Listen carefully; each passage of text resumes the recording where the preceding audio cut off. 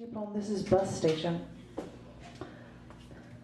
A little after 10:30, we sit at the bus station, my leg thrown over yours, head rests on shoulder, your arm around me, absently caressing my shoulder as though a lifetime habit.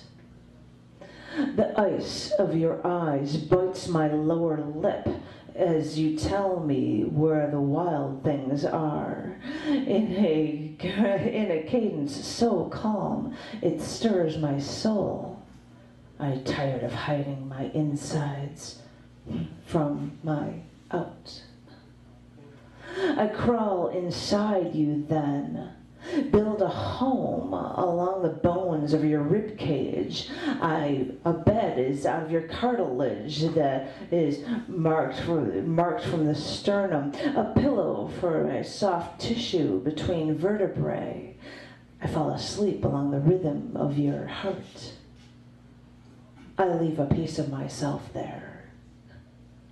A little before 11, you collect yourself and join the crowd surrounding the departing door. Without a second thought, I give you my last cigarette, a kiss for the road, and a handful carefully chosen words. A shared serene convergence before the road drags you away. Katrina. Thank you. Yes, thank you, Katrina. And after they talk